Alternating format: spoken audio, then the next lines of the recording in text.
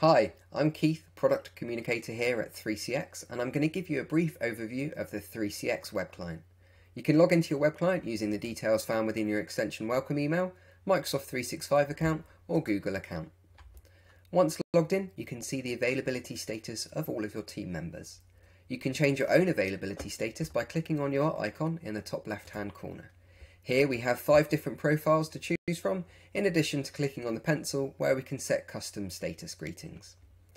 Additionally, we can set our status temporarily for a fixed amount of time.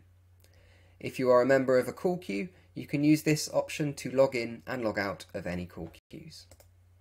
Hovering over each of the icons, we can see here that we can make a quick call, we can start a video call, we can initiate an instant chat, and we can add this user to our own list of favourites.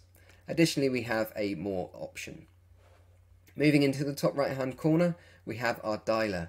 Here we can enter an extension number, external number, or simply use it to type in a name to query the company directory or our own personal directory. Simply click on the name to create the call, and here we can see we have lots of in-call functionality, including placing the call on hold, muting the call, transferring the call, recording, and elevating the call to a video conference.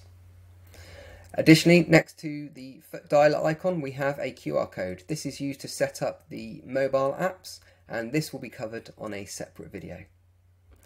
Coming over to the left-hand side, initially for the first time when you log into your web client, you have the bell icon. This is used to set up notifications into the browser to ensure that you don't miss a call. Below this we have a Windows icon. This is used to download the Windows desktop application. Again, this will be covered on a separate video. The chat, instant chat, and 3CX video conferencing we'll cover on a separate video, but we can see we have a call log where we can hover over each of the users, each of the call entries, and simply create that call again or start our instant chat. We can also filter this down. Finally, coming down to our panel on the left hand side, this shows us any active calls on the system at the time, and we can filter this down to any queue calls that we may be a member of, and also to display the 3CX wallboard. We also have a pop-out icon here, which is used to display the wallboard on a larger screen if you so wish. Finally, down on the left hand side we have our More option, which contains contacts, voicemail, and settings.